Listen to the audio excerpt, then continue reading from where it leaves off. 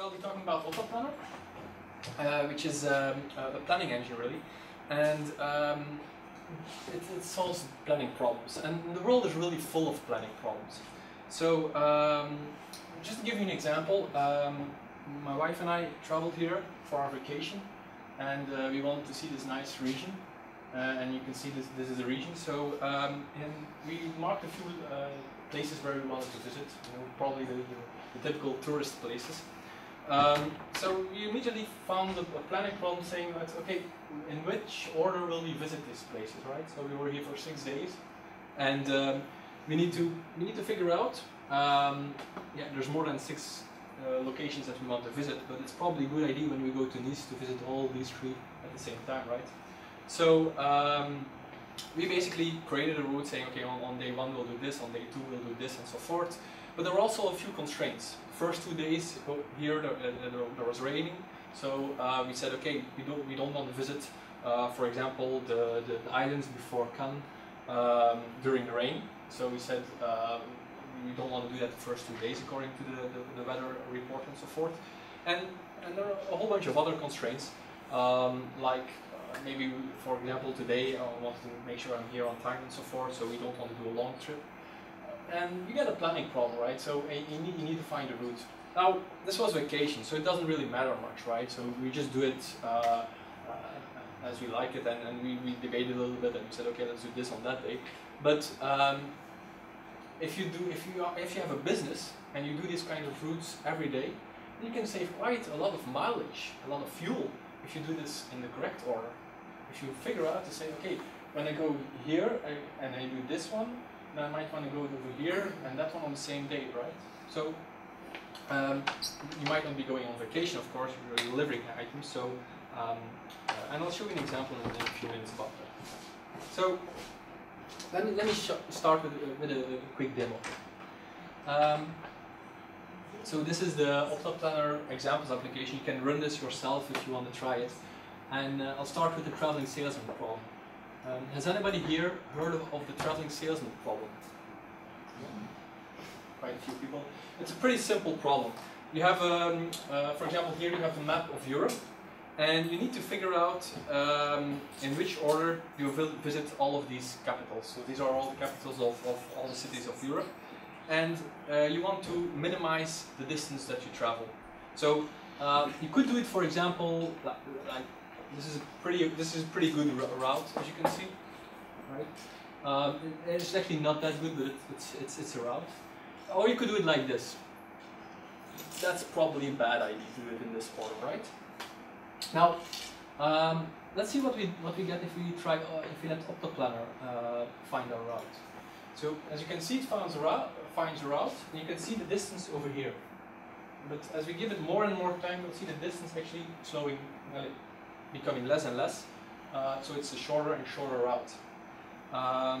Now, of course, it will never be null because, yeah, you need to visit all of the. You need to cross quite a few distances, but you can actually minimize it and save a lot of fuel. The nice thing is because we can actually add points in real time. So, for example, you can say, let's visit over here and over there and so forth. A few nice places in France. And you can see it automatically adds those, and in real time it actually changes the route according to these things. Now you might think, okay, it's pretty easy. If you add a point over here, it will just, let's add one over there. It will just say, okay, you go down, up, and it's pretty easy. You add one point and nothing really changes. But let's see what happens if I add a point over here. So you can see that we're going to from Riga to Warsaw to Vilnius. But if I add a point over there, you'll see that all of a sudden Warsaw is no longer in this section, but it's in this section. And this can actually be quite, this can actually be a snowball effect, which then affects that maybe Prague gets into this section and so forth. So there can be quite a huge snowball effect to find a better route if you just add one point. It can actually change the entire problem. That's the nice thing about these kind of planning problems. Okay. Let me take a more serious version of that. It's the vehicle routing problem. Suppose we own a company and so over here we have a factory or something like that, and we have a bunch of customers. So you can see there's a customer over here, and a customer over here, and so forth. So this is a map of the country, and each customer demands a number of items. For example, this customer wants 7 items, this customer wants 21 items, this one wants 2 items, right? Now we have trucks, and each truck can carry 100 items. Suppose there are televisions. Suppose you have a television store, a television factory, and you're delivering to television stores all across the country. So you need to deliver 7 televisions there, but you can only carry 100 televisions per truck. So let's see what OptaPlanner does with that. I'm going to immediately stop it for a second, so you can see what's going on first. You can see over here there's a truck. It's not carrying more than 100 items, only 98 items, and it's delivering at those points. You can see we have a certain fuel, but you can also pretty easily visually see that this is not perfect yet. So let's give it a little bit more time. And you can see, and you'll see that it's optimized it to find a shorter and shorter route. Now you might think, okay, it's crossing roads here, so that's probably not optimal. Actually, it can be optimal.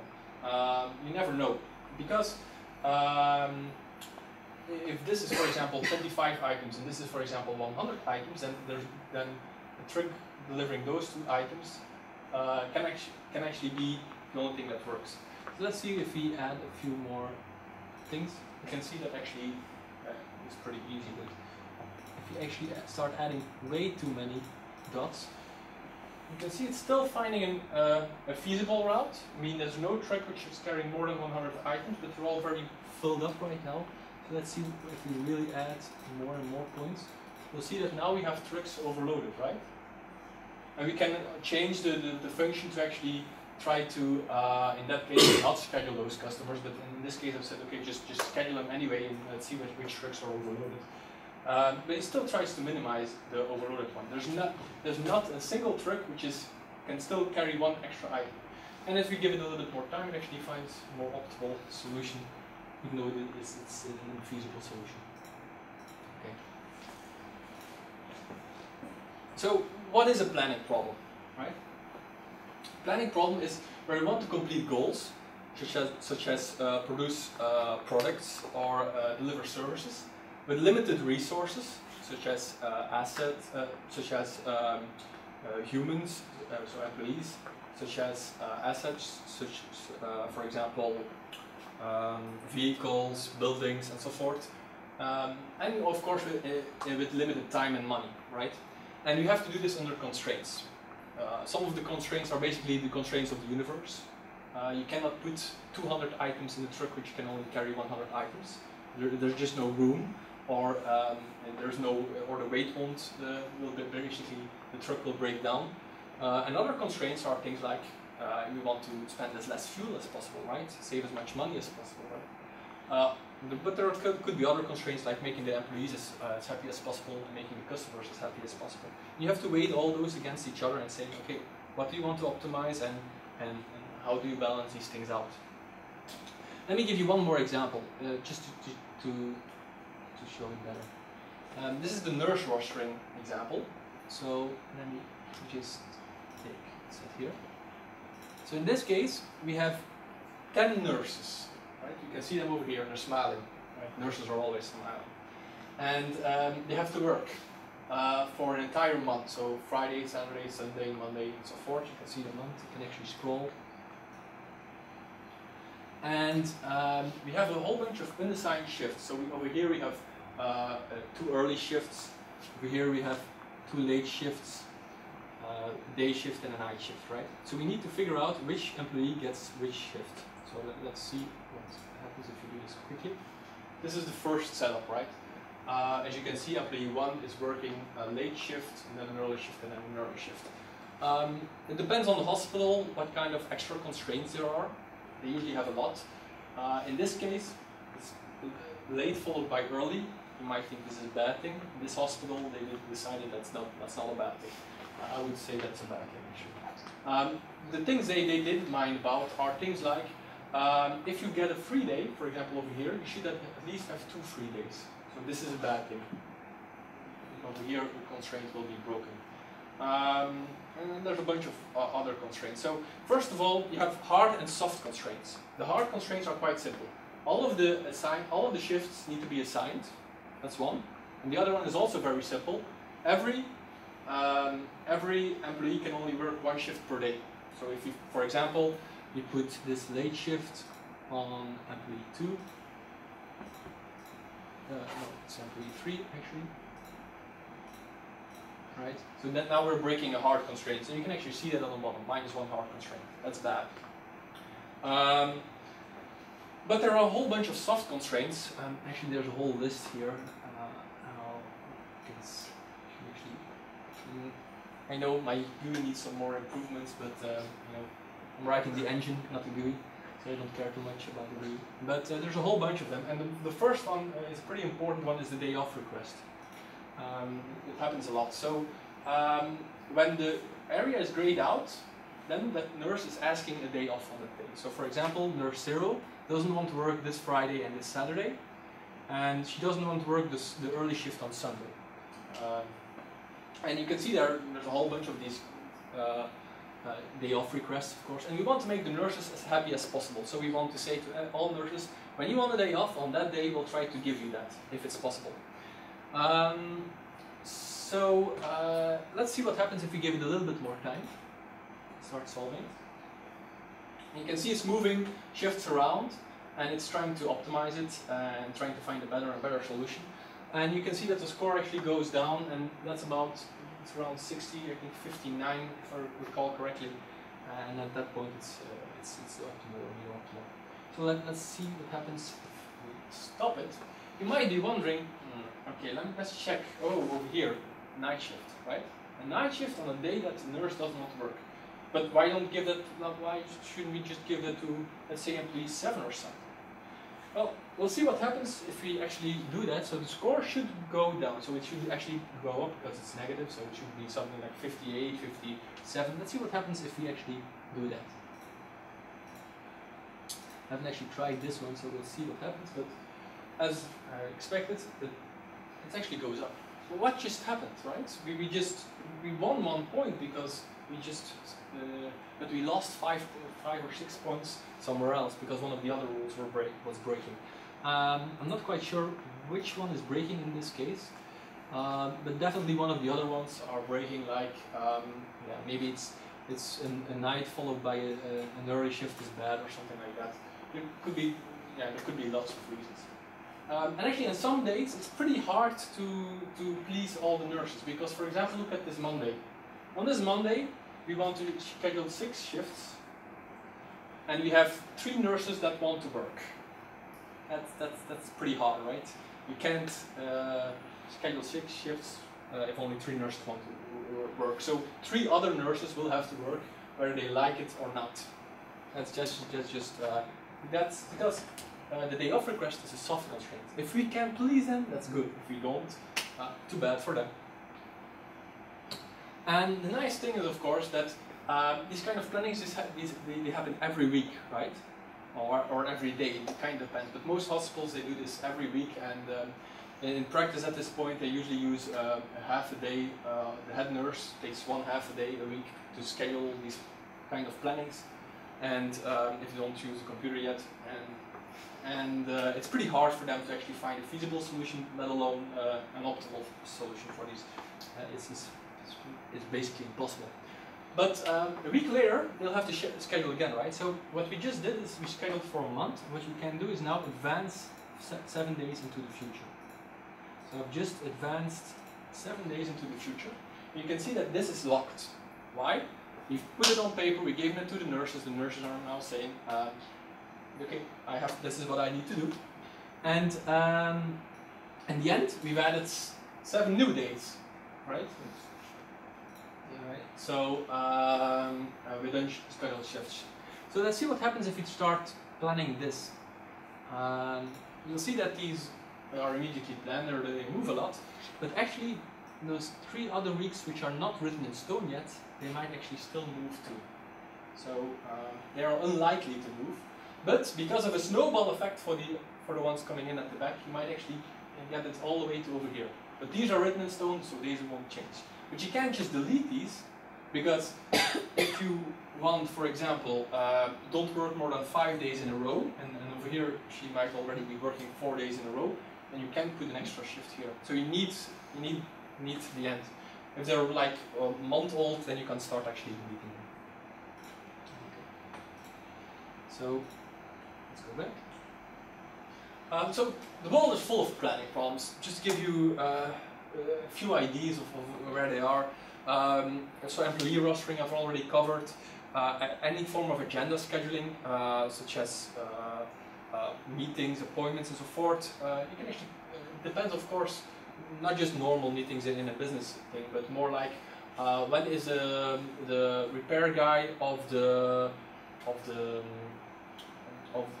one of my one of your home equipment coming over, right? He has to do a lot of visits to a lot of places.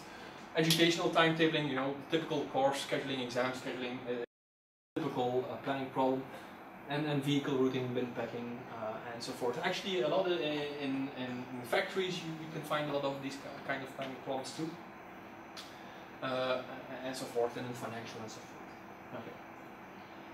So, question is: are planning problems difficult to solve? Optimally, of course, right?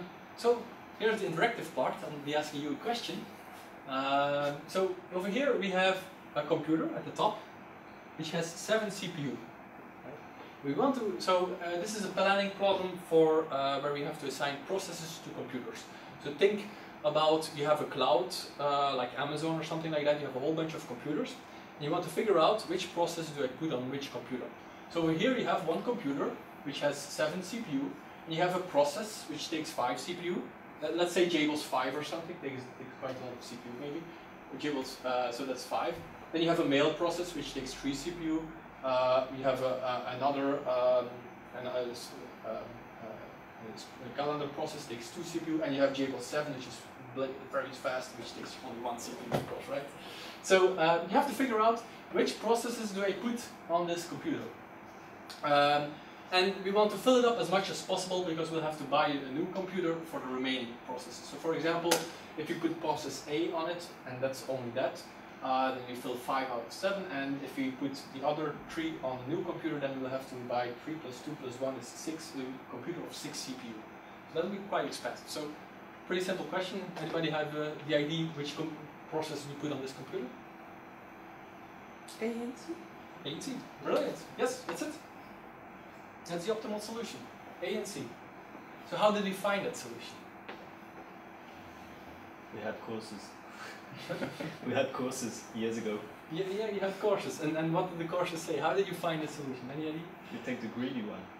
The greedy one? You take the best one. Yeah. You try to feel with The most constrained. Yeah. So if you have to program this, what would you do? How would you loop through this to figure out A and C? You could say, I'll try every combination with brute force. Or you could say the greedy one, which says, okay, I'll just loop through it from top to bottom. Say, I'll put in the A and so forth. So let's take a look at, let's presume brute force doesn't really scale. I'll get back to that. And let's presume that the greedy one is the best one, right? Okay, so the greedy one is called first fit decreasing in this case, the algorithm. So what we do is, we put in the 5, so we first order them by decreasing size, so the biggest one first, and then smaller and smaller. Just put it in there, so this 5 goes in there. And then we try to fit in the 3, there's not enough room, right? Then we try to fit in the 2, which works, okay, then we have 1, which we try to put in there. And okay, brilliant, we have our optimal solution. This is a very good algorithm. Let's try this on another data set. Here's a new data set. Slightly different. 4 and 3 instead of 3 and 2. So let's try this. We put in the 5, works. Put in the 4, doesn't work, not enough room. We put in the 3, not enough room. We put in the 1, works. Great, we have the optimal solution. Anybody disagree? Yeah, of course. The optimal solution is 3 and 4. So yeah, first fit decreasing failed. It just failed. This is what I call being NP complete. So can you find an algorithm which actually finds the optimal solution and scale out? Today, humanity hasn't found that algorithm yet. It's that simple. So that just works on any data set to find the optimal solution and scales out as it gets bigger and bigger. Yeah. So you have brute force and you have smarter ways of doing brute force that will find you the optimal solution. They don't scale. That's basically their problem. So you need to find a different way of doing it. So this is basically the P versus NP question, which is a pretty famous question in computer science. Actually, if you looked at The Simpsons or Futurama, they actually have references to this. So it's been around for a long time, and it's basically unresolved since a few decades. And there's actually a 1 million reward on this if you can actually prove that there is such an algorithm exists, or it doesn't exist at all. So if you can prove the opposite, you also get $1 million. And most of the experts, including myself, believe that it is impossible to find an optimal solution and scale out. But we might be wrong, you know. And there are 3,000. There are like a lot of these NP complete problems. Now the nice thing about this is, if you have a planning problem in your business and you've written this really smart algorithm which can solve this optimally and scale out, then there's a guy who proved this decades ago that if you take this algorithm, for example, if you have a vehicle routing problem and you've found an algorithm that scales out and solves optimally, that you can actually take that algorithm and through some mathematical fiddling, we can actually change that into an algorithm to do equipment scheduling or employee rostering or so forth. So you just have to prove it on. You just have to find that algorithm on one of these problems, and then you have it mathematically. They've already proven that it works on all of them. And unfortunately, there's a lot of people saying I have this algorithm. Nobody actually found it yet. They're all proven wrong, time and time again. But of course, if we want to schedule our processes to our computers, reality is a little bit more complex than just 4 processes and 1 computer, right? Reality is that we have multiple computers. So in this case, I've just shown 2, but it's more likely something like 2,000, 20,000, 200,000. Depends on if you're Google or if you're a small business.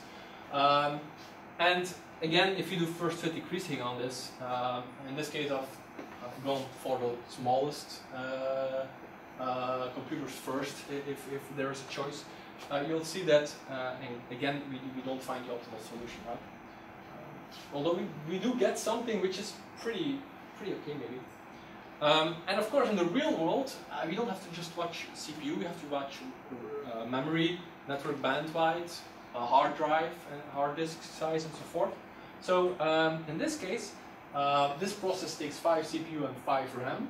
So if we schedule it on computer Y, then you actually see that it takes the RAM on both on the same machine. You can't say I'll take the RAM on machine X and the CPU on machine Y. That doesn't just work that way, right?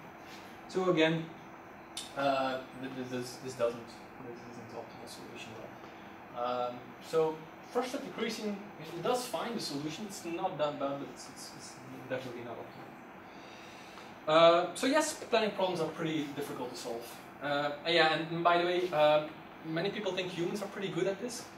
Humans are very good at deciding, at helping out, figure out what the constraints are, figuring out what you want to optimize, what is more important to optimize. And the human planners out there today, they are actually doing this.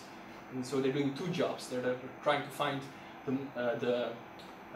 what they want to optimize, and they're actually optimizing it too. They really suck at the second part, at the search part. You really want the computer doing that, right? So yeah, and with OptaPlanner we can, yeah, that's basically what OptaPlanner is. It's an open source project. I've been working on it since 2006. It had a few names.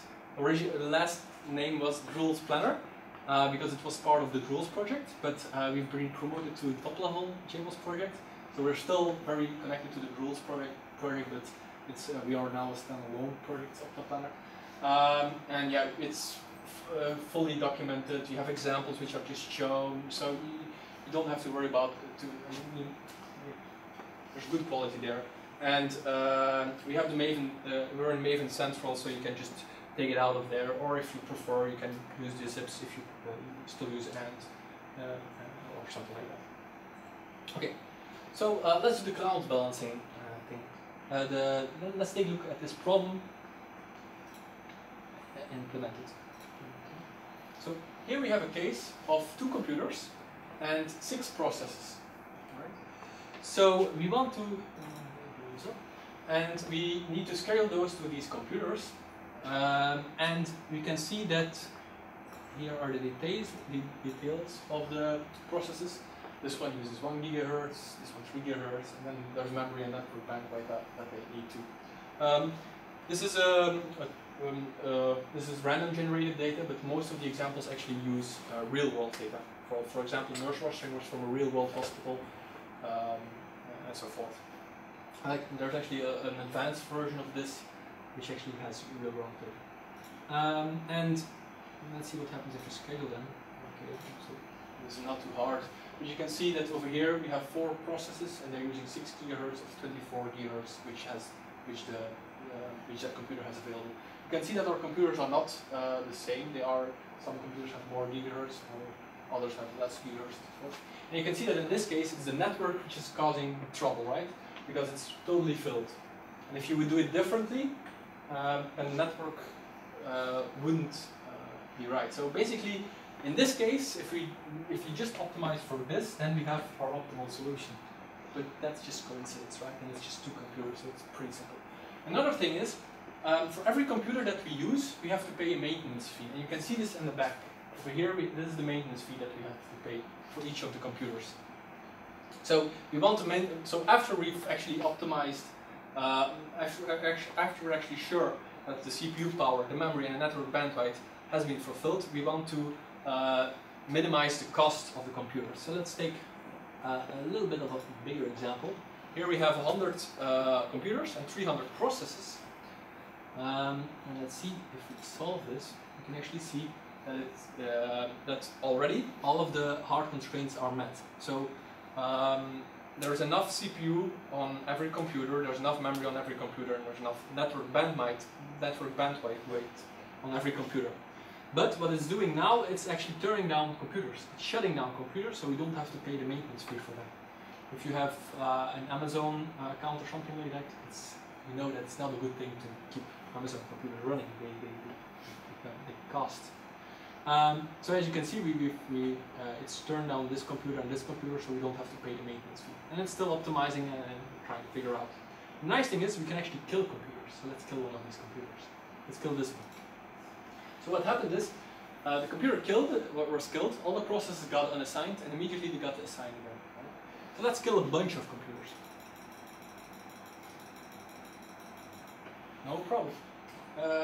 Oh, actually now it's apparently I've maybe killed a little bit too many. It's really hard to get to a feasible solution. Maybe it's impossible, maybe it's not. It's without actually trying every combination, it's impossible to tell. But okay, it's doing its best, and hopefully it gets feasible. Okay, let's try this. So, right, this is a Java project, right? OptaPlanner is a Java project. So let's suppose you want to use this yourself, and you're probably wondering how does this integrate with my current Java stuff. You know? So let's take a look at the domain model of this cloud balancing problem. I'll actually focus on this cloud balancing problem, so where we are assigning processes to computers. This is the computer. It's a plain old Java pojo. You know, it has a CPU. It has the CPU power, memory, and network bandwidth. So how much memory it has, and it has a certain cost. If you look at this in Java, this will look very familiar. It's plain old pojo. There's nothing special about this, right? No, that's it, and some getters. Yeah, I need getters. So if you are using something like Hibernate, you probably have this already. You can throw Hibernate annotations on there. That's fine. That's great. You can get it from the database. If you use Extreme or JUG, you can get it from the XML file. OptaPlanner doesn't care. Then you have this process, which has a required CPU power and so forth, and then a process has one computer, right? So we need to, what does OptaPlanner need to do? It needs to fill in the computer for every process. It needs to decide which process goes to which computer. So for OptaPlanner to be able to understand your domain model, you need to tell them, okay, this process is what I call a planning entity. This is something you, OptaPlanner, can play with. And the getter of computer is a planning variable because that's where OptaPlanner can play with.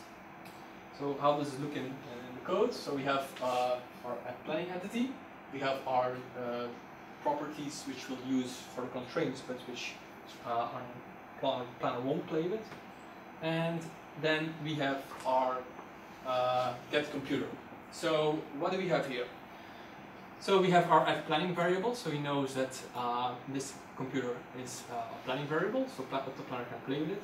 And there's also, you also need to define what computers can I put in there, where do I get my computers. And in this case we basically said, there's on the solution object, I'll get back to that in a second, we have a list of all the computers, just a Java util list.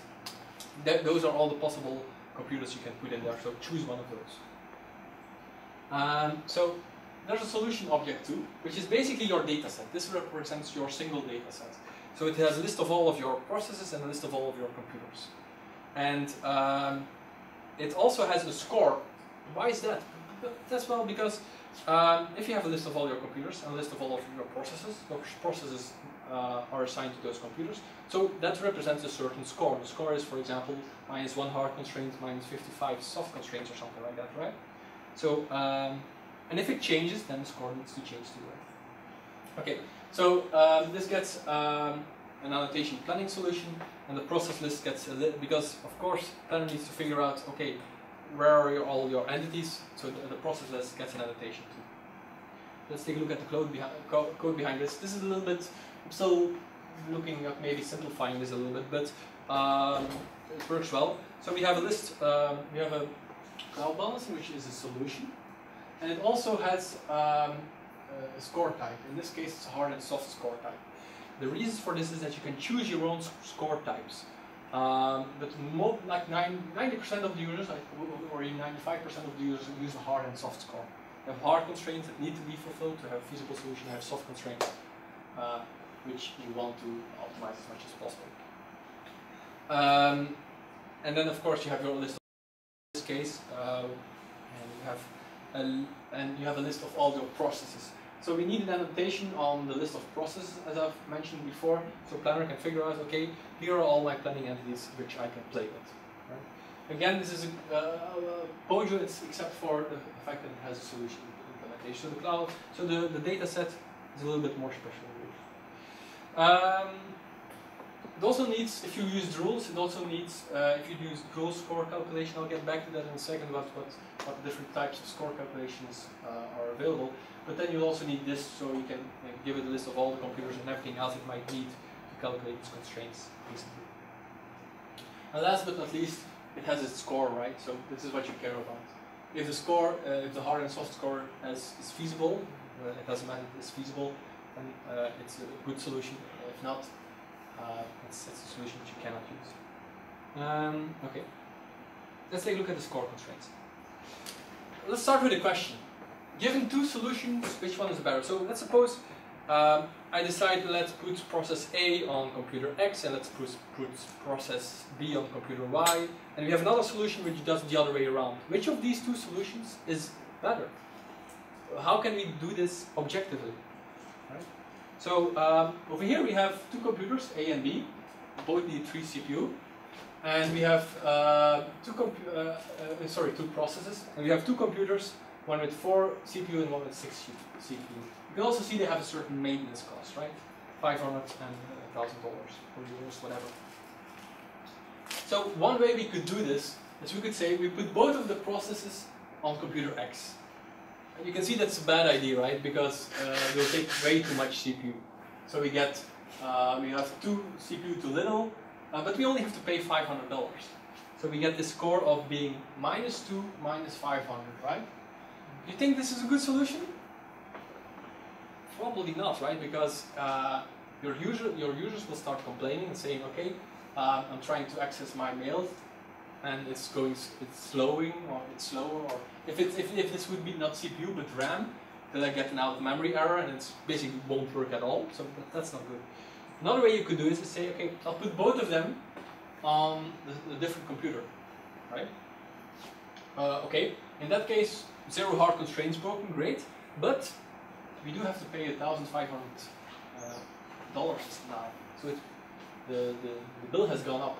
Given these two solutions, which one would you choose? Second. Second, yes, of course, because this one will, your users will start calling you and saying, okay, my applications don't work. This one will just cost you more. So that's why we always check the hard constraints first. So we basically take a look at this difference, and we always check the hard constraints, and basically we ignore the soft constraints, unless, of course, the hard constraints are the same. So let's take a look at this solution, where both of the computers are, both of the processors are on the second computer. We will get, of course, this score, 0 hard minus 1000 soft.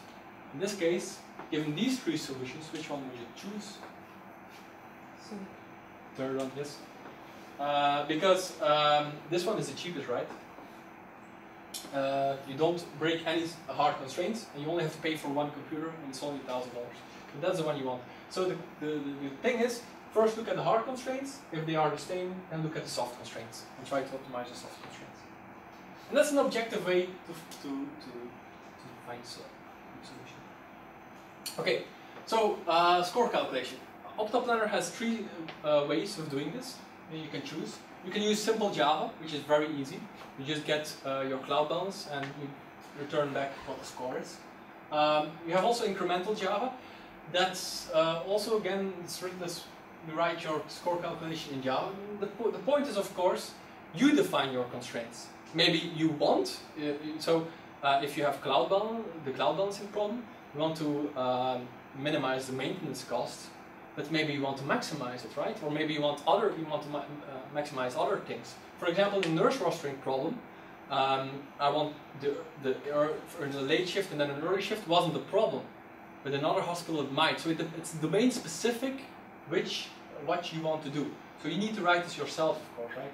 So again, you can write in simple Java or incremental Java or with rules. And the rules are really nice because in incremental Java it's much faster than simple Java. And in rules it's incremental, but you don't have to write that much code. So let's take a look at simple Java.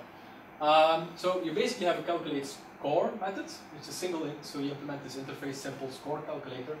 And you get your cloud balance, and you basically, okay, you take a look at all your processes. You say, okay, if a computer has more processes than it can provide for, then we're going to lower the hard constraints, and then we're going to take a look at all the computers which have a soft constraint. And it's that simple. It's interesting that you can bridge to an existing system with this and so forth, but it's slow. It's really, really slow. Because you are constantly going through a loop. It's much, much more interesting if you can do incremental score calculation, where you say, I've now moved one process to another computer, let's just recalculate the score for that delta. That's not, if you have 100 processes, 100 computers, and we just changed one process to another computer, then we don't care about those 98 other computers. Their score won't change. So incremental score calculation is, they only recalculate the score delta. And that's much, much faster. It scales, especially if you scale up, right? If you go above 100, above 100, above 1,000, especially anything higher, then in number of entities, you definitely want incremental score calculation. It's very hard to implement. Much of boilerplate code. You need maps and so forth. So if you really love this kind of stuff, you can do this. And then the problem is, score calculation is an iterative process. You write something, you say, your user tells you, I don't want this to happen. So I want to minimize the fuel. You do that, you give them that solution. Oh, but unless of course this happens, then I do want to, then of course you can take more fuel. For example, the vehicle routing problem, you say, you implement it like I've just shown you, you take this to the user, then the user says, yeah, but there are things like explosive materials, and they should not be put together in the same truck, so we want to split that up, right? So that's a new constraint. And they constantly add new constraints, especially if they figure out that it's pretty easy for you to add them. They'll come back to you a lot of times and adding more and more constraints. If you have to do this in incremental Java with these maps, it's just way too much work. So then there's rule score calculation, which is also incremental, but it's declarative. So you use the Drools rule engine. And I'll show you an example for that. And there's integration opportunities. If anybody, who here is familiar with Drools? Okay, not too many people. Drools is a rule engine, right? So it's basically a very smart way of doing if else no. That's a bad explanation. A couple of my colleagues will probably hunt me down for that way. It's just, I'll show the code and let's get back to that. Nice thing is there's a web interface for writing rules, and there's decision tables where you can actually write your rules in Excel and so forth. So there's quite a few integration opportunities there. But let's take a look at a rule with rules constraint. So here we're saying there's a rule, computer cost, and when there is a computer, so any computer, right, and there exists a process which is assigned to that computer, then we have to pay for that computer, right? It's that simple. So if there is a computer and there exists a process which is assigned to that computer, then you have to pay for it. And what we're going to do, this part is Java code. This is really basically Drools the left-hand side, what they say, the ruled part. And if that indeed happens, then we're going to basically reduce the cost from, so we're going to, the soft constraint will be reduced by minus costs. So let's suppose this computer costs $500, and we get minus 500 here. So you could actually add extra things on this. For example, you could say the process of the computer is assigned, is that process assigned to that computer, and that process is an important process, then we'll add some extra constraints, right? So you can add extra rules and play extra and so forth. So here's one of the hard constraints about the CPU power. It's a little bit more complex because it's a pretty complex one already because it has an accumulate, and that makes it a little bit harder to read. But anyway, if there is a computer, right, which has a certain CPU power, and then we're going to do an accumulate. So from accumulate of all the processes assigned to that computer. So you can see that here, all the processes assigned to that computer. And we're going to sum the required CPU of those processes, and then we'll have a certain total.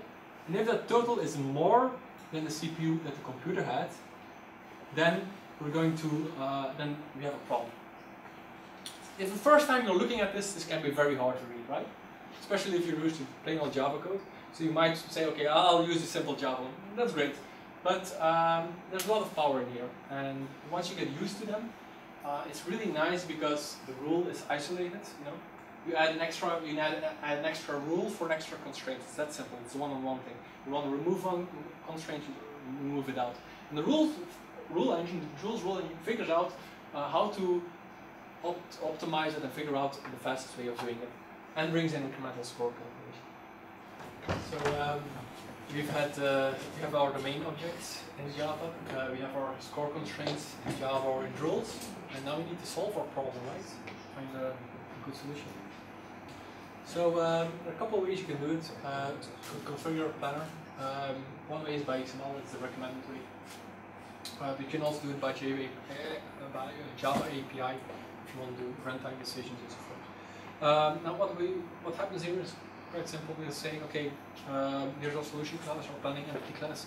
We might actually change that in the future to actually detect these automatically, but for now we actually have to specify them so Planner can find them. And the second thing we do is, like you can see here, we are using a hard and soft score type, right? So Planner comes in with a bunch of score definitions, and the most common one is hard and soft score. We say we have hard and soft constraints, right? And then we give them, if you're using rules, we just tell them, okay, here's our score rules. So that's the file where we have those rules. And at the bottom we can say which optimization algorithms we'll use.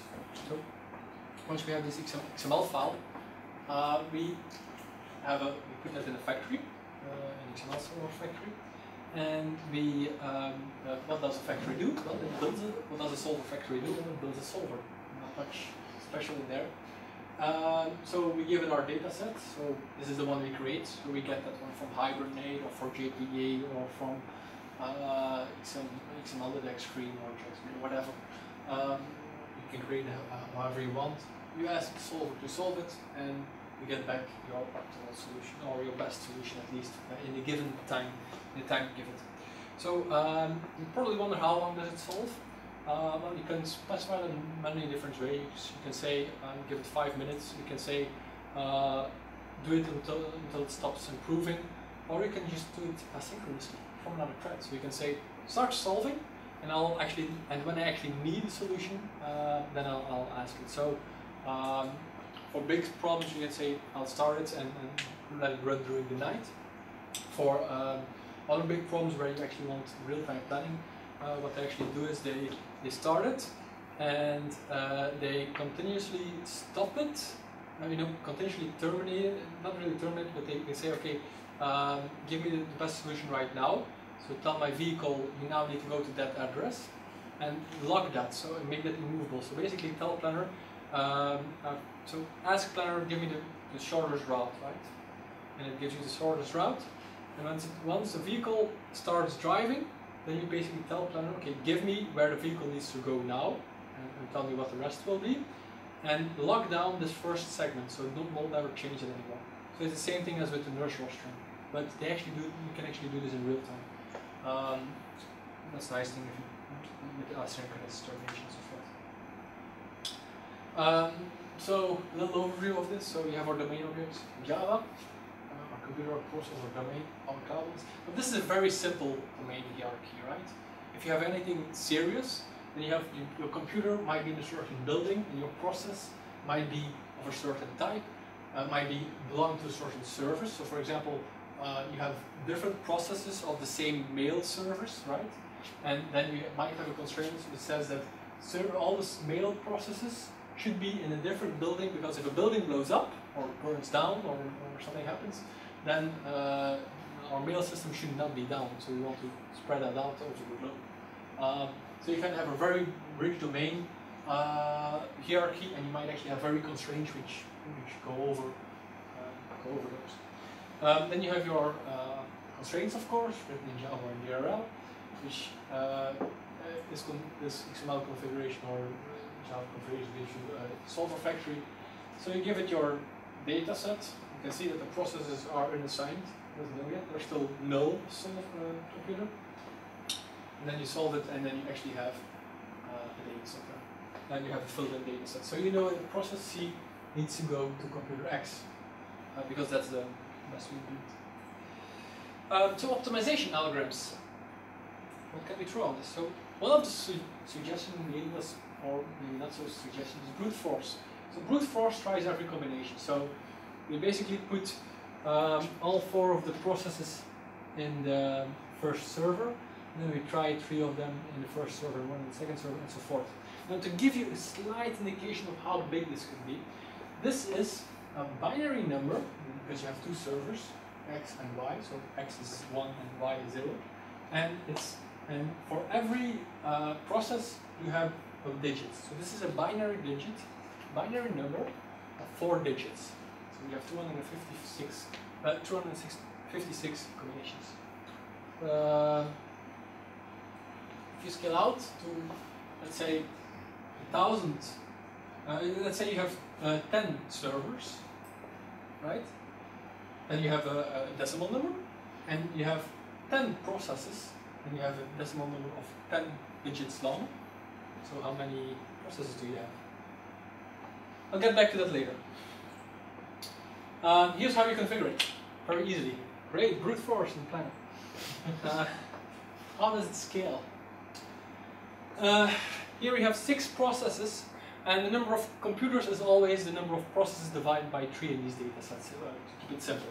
So 6 processes, 2 computers, 15 milliseconds, and we have looked at every possible way in. And this is with incremental score calculation, by the way. 9 processes, 1.5 seconds only. 12 processes is 17 minutes. So 12 processes and 4 computers is 17 minutes to try every combination. And you can see that it actually goes up. To add 3 more processes, it goes up by a factor of 680. And it got worse. Originally it was only times 100. Right? So 15 processes, probably a day, something like that, right? 1200 processes. Anyone got an idea how we can solve 1200 processes with brute force? Here's my suggestion.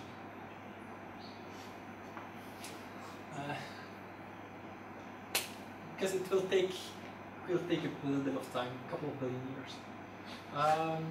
So let's try something better, right? So we have the first fit one. First fit is very similar to the one I showed in the beginning, except for we don't actually order these. So we just we don't order the process in a certain way. We just take the first one, put it in there. The second one, put it in where there's room. The third one, put it in where there's room. And the fourth one, wherever there's room. There's no room, right? So it's not optimal. But here's how you configure it in Planner. You just say, give me first fit, please. That's the configuration basically. So it's pretty easy. You copy paste this few lines of code in your XML.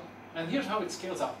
So we're no longer talking about maybe 6 or maybe 9 or 12 processes. We're actually talking about 300 processes, 600 processes, 1200 processes. And now for 1200 processes, this takes 9 seconds. It's a little bit better than a couple billion years, right? So this is something we can actually put into production, right? Brute force, putting brute force in production is pointless, right? Nobody has only 12 processes. Okay, so okay, this kind of works. And let's take a look at the results. Well, I have 4 data sets. This is the one with 1200 processes. And the good thing is that all the hard constraints are satisfied with first fit, at least in these data sets. Depends on the data set how difficult it is. But in these data sets, they are all satisfied. So hard constraints are, so CPU is met, RAM is met, and network bandwidth is met. But, of course, how much does it cost us? What's the maintenance fee? Maintenance fee is, in this case, 544,000. So, of course, these are different data sets. This is a small data set, and the data sets get bigger, so it's normal that it's more and more. So let's take a look at if we use some smarter algorithms and this right, if we can get better results. The next one is first fit decreasing, which I've shown in the beginning, where we just do the same thing except that we do this in decreasing difficulty. So this one is more difficult to schedule than this one. So let's schedule that one first. So if you're doing nurse rostering, you're first going to schedule the shifts which are more difficult to schedule. So the shifts on the Saturday that nobody wants to do, or Sunday, or Christmas Eve, you're going to schedule those first, because you have far more playroom with the other shifts. If you have vehicle routing, then the more difficult ones are the ones who are further away from the state. So there's a couple of different ways you can try that. Now the thing is, of course, that what is more difficult is business specific. Kind of depends on your domains, right? It actually depends a lot on your constraints, but it more depends on actually what on a general concept of what is more difficult to schedule. For example, in employee rostering, the employees which have more skills, right, or more rare skills, you know, they are far more harder. You should schedule those first, so they don't end up doing other skills. So they end up doing their more rare skills instead of other tasks. So here's how you configure it. You say first fit decreasing, please, OptaPlanner, and that's the idea. The thing is, it needs to figure out, like I said, domain specific, what is more difficult. So you need to have a comparator, which is just a Java comparator. So it's a plain old Java comparator with compare methods, where you have to compare 2 processes and return and tell them which one is more difficult or not. And in this in implementation I've shown you, I've just basically just multiplied the CPU power times the memory times the network bandwidth. If you're really serious in this, you will might normalize that maybe a little bit. And there's a couple of ways you can do this. You have other ways of comparator too. But the thing is, you just figure out which is more difficult one. And on your entity, you just say, okay, this is my difficulty comparator. So here's the one you want to use. And you can actually write it in XML starting from 6.0. So let's take a look at the scalability of that. So how fast does this run? You can see it's pretty much the same thing. It's a little bit slower apparently, but it's pretty much the same thing. So it scales out similarly. You can still see that this doesn't really scale out linearly yet, yeah, right? It does still scale out a little bit like that. This might look, but it's not like brute force which just scales out like this, right? And not even a little bit like it, but just straight up. It's force. Okay. Let's take a look at the results. Here we've already saved about 14,000, I think, $14,000 by using first fit decreasing. It's pretty nice, right? So local search. Local search is a form of meta-heuristics. What we do is we basically take a solution, which is this one, and we start moving things around. We move this yellow one down, so it gets here. We switch these two, so they are switched. We switch these two, so they are switched. Oh, look, we found a better solution. That's basically the idea behind local search. It's pretty much how human planners works. Only instead of doing it, a few times per minute or per second, it does it a few times per milliseconds. But that's how local search works. It's basically a computer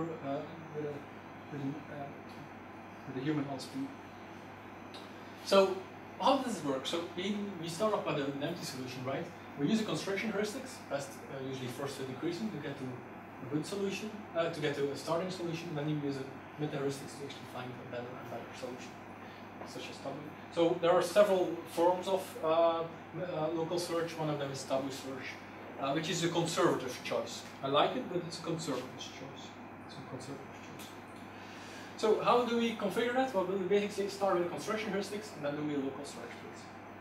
Here we go. One of the local search algorithms is hill climbing. The thing is quite simple. You basically take the move which improves solution. So you take a look at all the so you can switch these two processes or these two processes. You just take the move which has the best move solution. But that really gets stuck in the local optima very fast, and that's why they call it hill climbing, not mountain climbing, because this person is looking this far, right? So it's looking over. He starts here. He looks, okay, this is going up. So he looks over here and say, okay, this is the best move I can do. From here he looks around and says, this is the best move I can do. From here he looks around and actually his moves are big enough to get over here, right? He looks around here and gets here. But then as soon as he's actually on the top of this hill, what happens is he takes a move down, and the next move he does is go back up the hill, because he won't go down more because this is good, this is better. So he will never reach the mountain top. He will never reach a good solution. That's why hill climbing sucks. It's bad. It's a bad algorithm. But now, for a record, this is a 2D visualization of the problem. If you have 300 processes, it should be a 300D visualization, 301 actually, D visualization to show it. So what you see here is actually not that relevant. But again, so here's how you configure a hill climbing. You say, okay, just give me local search, that will give you hill climbing, but you probably want to set an accepted count limit, which is the number of moves it will evaluate. Because if you try to evaluate all the moves, it's far less than the number of solutions, but it's still too much to actually scale out in practice. This is the untweaked value. This is what most people use. You can start tweaking that. We have a toolkit for that to actually help you tweak that. But it depends on how much time you want to put into actually using this stuff. Double search. Double searching is basically the fix for hill climbing. So you can see here there are two paths. This path is going up, this path is going down. I want to reach the highest point in the world, so logically I would say let's go up, right? Take the up path. The thing is, this guy has already been to that mountain, let's say, which is one of the biggest mountains in the world. So he's now taking this other path, Mount Everest, and that's big, of course, right? So for a record, this is not a typing error. It's called taboo with a U, and that's how the inventor. Let me just first explain the algorithm. It's pretty hard to explain, and I actually have slightly, if you still have time, but the idea is that annealing, you take steel, you heat it up, and then you slowly cool it down. And when it cools down, the molecules, they fit together. But if you cool it down too fast, you get bad steel and you can break the steel. If you cool it down slowly, the molecules fit together into each other. What the algorithm does is it tries to find a better and better solution, and it's slow. And in the beginning, it does this what they call a high temperature. So it tries a lot of different moves and accepts them very fast. But as it gets near the end, it's more like hill climbing. That probably doesn't explain it well enough, but it's just very hard algorithm to it. There's a big mathematical equation behind it. The thing is, you don't care about that, right? You just care about how do I use it, and does it give me better results for my use case. So here's how you use it. This is actually a tweaked value. This is done with the toolkit to figure out what the best value is. And for this use case, and then you try it out. So you're probably wondering, so what is the best one? You just showed me similar annealing and double search. So let's take a look at this use case. So in this use case, you can see first fit is the red ones. So the same data sets as I've shown before, and the blue ones are first fit decreasing. Now we have double search and similar annealing. And you can see for this use case, double search is the best one. Now, how did I figure that out? Is by I implemented double search correctly, similar annealing correctly, and I run them on these data sets. That's the only way you can be sure. That's the only way you can predict which algorithm works best. That's pretty annoying because you take a different use case like nurse rostering, and in nurse rostering it turns out that similar annealing is the best implementation. At least in the nurse rostering with the constraints I've implemented them. If I change my constraints heavily enough, strongly enough, then you actually might see that double search is a little bit better. So that's the catch. You need to know which is the best algorithm. You need to implement them all, and you need to implement them correctly. And similar annealing, most of the implementation on the internet are plain wrong. Actually, I implemented it twice incorrectly. Said it was a bad algorithm until the third time I actually implemented it correctly. So it's a pretty hard thing to do. So the advice I want to give you is that you can try to write them yourselves, but you should actually, to find the best algorithm, you actually have to try them all. Now, how much does this win us? Well, in this case, the return on investment is not that big. For first fit decreasing, we have 4% better, which results into about 50,000. For double search, we have 14% better, and for similar annealing, we have 11% better. The thing is, this is a toy example with few constraints. It's also not real-world data. The other examples have real-world data, and so they are far more interesting. So let me show you one of the other ones. Here we go. So, what am I showing? I'm showing vehicle routing. Okay. So, Planner comes with a toolkit called the benchmark toolkit, also open source, also part of Planner, of course, right? And you basically feed it a number of data sets. So I've given it a whole bunch of data sets, as you can see here, about 30. And you give it a bunch of solver configurations. So let me just show you which ones I've given it. In this case, just first fit decreasing and double search, not much. But anyway, you can see all the data sets here. And what it does, it tries all these algorithms on all these data sets and tells you which one is the best one. It tells me double search is the best one. It's actually double search with first fit decreasing in front of it. It's the best one. That's the one you should use in production. Of course, this is not really competition because there aren't any other materialistics. But the nice thing is, it also shows us how much improvement we have. So here's the return on investment. So what happened here is there were 4 data sets that weren't feasible, so that had broken hard constraints in first fit decreasing, and the double search, actually all of them are feasible. You can actually see that in the best score. All of them over here in the bottom have 0 hard constraints broken. They're all feasible. Okay. So, and now let's take a look at the soft constraints, basically how much fuel did we use, because this is for the vehicle routing problem. How much fuel did we save by using a better algorithm, by replacing first fit decreasing with double search? Well, you can see it depends on the data set. Sometimes it's 30%, sometimes it's 14%, sometimes it's only 6%. Depends on how difficult the data set is. The more difficult the data set is, the more you'll actually save, because first to decreasing will screw up more. Now, so that's nice, right? If as a company you can save a nice percentage of fuel per year or per day, that's a very nice gain. Now let's take a look at the average. The average here is 21%. Right? So let me show you another data set. And this is the nurse rostering one, the nurse rostering example I showed in the beginning, you know, with the early shifts and late shifts and so forth. Here's some here cases, and let's take a look at the difference.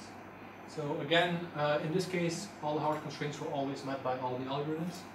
And I'm comparing, let's take a look, best fit, so which is basically first fit decreasing a variant on that. So that's basically the zero over here, all the zeros. With double search, another form of double search, and similarly then kneeling. In this case, signal kneeling is a big winner. And you can see that over here we have much better percentages, 30%, 70%. So what is this 30%? In this case, is how happy are our nurses? How many times did we be able to give them their free day off and so forth, right? So if it would be 100%, then we had a soft score of 0. So all the day off requests would have been fulfilled and so forth. Now this data set, this benchmark does a whole bunch more stuff. Like, for example, over here you can see how over time the score evolves. So for example, double search, after about 50 seconds it has this score, or this score depends on which algorithm which double search algorithm is used. You can see that similar kneeling runs up slower. That's because of that temperature thing. But similar kneeling, that's why it's not a conservative choice. It actually depends on how much time it depends on how much time it gets. While double search, you can actually stop it here and you'll get that solution. If for similar kneeling, it takes into account I get 10 minutes, so I will warm up slowly. If I get only a minute or only 5 seconds or only 10 milliseconds, I'll go up much faster. And that's the advantages and disadvantages, of course. Okay.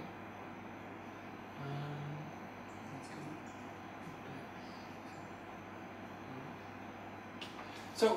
So that was actually the end of the before the break. So it's OptaPlanner solves planning problems, and adding constraints is easy and scalable. You just add a rules rule to add a constraint. With incremental score calculation, it's a little bit it's harder, especially if you want to isolate your constraints. For maintenance, I definitely recommend the rules way. And adding or switching optimization algorithms is easy. You can change that configuration from double search to similar kneeling and back and forth. Pretty easy, just changing a few lines of code.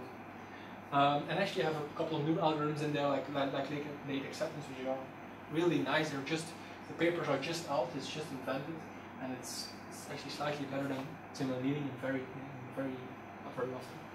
So you can actually switch to that very easily. Okay, by the way, if you want to try any of this stuff out, just download the zip. Just go to the OptaPlanner.org website. There's a big green button to download it. You download it and you just open the run.examples as H or BAT file, and you can try this on your own machine. So if you want to see any of these examples yourself.